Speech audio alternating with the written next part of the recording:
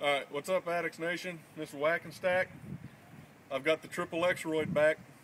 Apparently I got punked.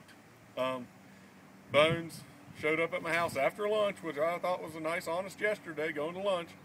And showed up at my house, stole my bow. So I get home, and no bow. The wife, she's all playing funny, like my bow never showed up. So Bone shows up with the xXx-Roid, so here we are.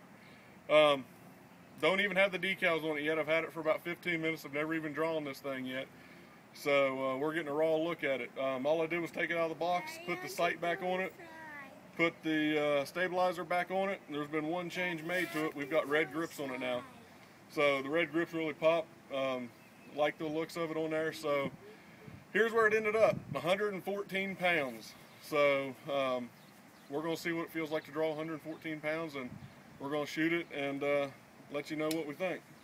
Alright, scoot back, baby. I'm going to shoot this thing, okay? Alright, here we go. Ready? I'm going to try it one more time, but I think we got a problem. 114 pounds is a lot.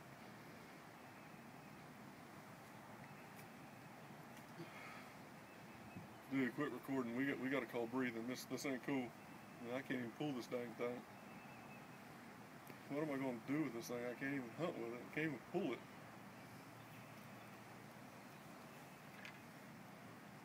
it.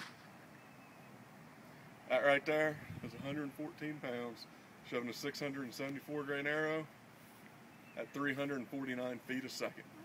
What that works out to, 182 foot-pounds of kinetic energy. That's one bad bow, people. Makes over a 1.0 momentum. I think it worked out to 1.039 or 1.045. I gotta go back and look at the calculator, don't remember. But that is one bad bow. So we're gonna play around with it a little bit. I'll post up the video so you guys can see it, and we'll post up some pictures of it once I get the xXx-Roid stickers on it. Later.